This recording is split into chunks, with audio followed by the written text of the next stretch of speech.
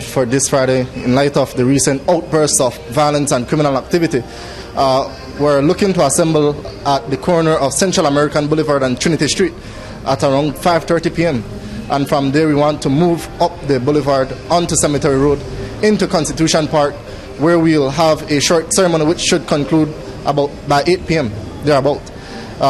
The reason for this vigil is as a result of the recent outbursts of violence, especially July. July was a very bloody month in our city, and it touched me and it touched those around me, and so as a result we decided to organize this. The message that we're trying to send is that we want to rescue our community. We want to rescue our future.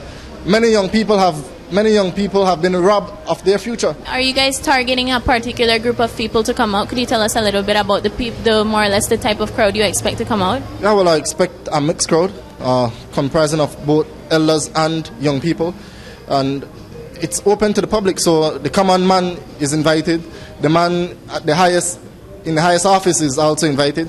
So we want to get a mixed crowd. For once in our country's history, for once as young people, we are trying to push politics aside. We are trying to push everything aside because we're tired of dying.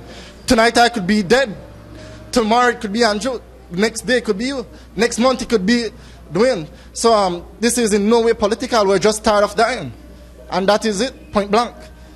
We're tired of losing our futures. We're tired of being robbed of our place in this country.